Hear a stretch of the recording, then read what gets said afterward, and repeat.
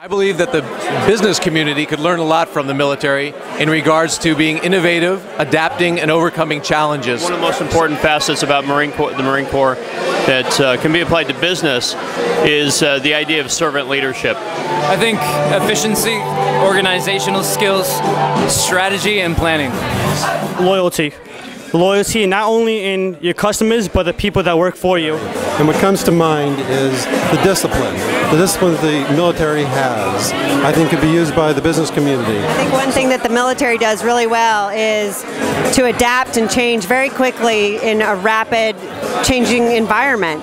And that's something that business doesn't always learn so much from. Precision, loyalty, integrity.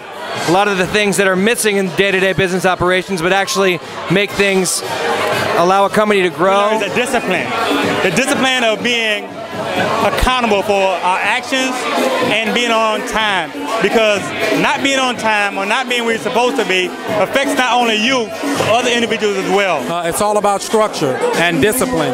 I've always felt in my 23 years of Navy services that when you believe in something, you go after it, you give it your all, you give it 100% every day, and things seem to work out. One thing I would say is develop a sense of urgency. And what that I mean is there's things that need to be done. You need to be able to prioritize 1 through 3 or 4, no more than that, and then have a sense of urgency to complete that to mission tasks, to standard.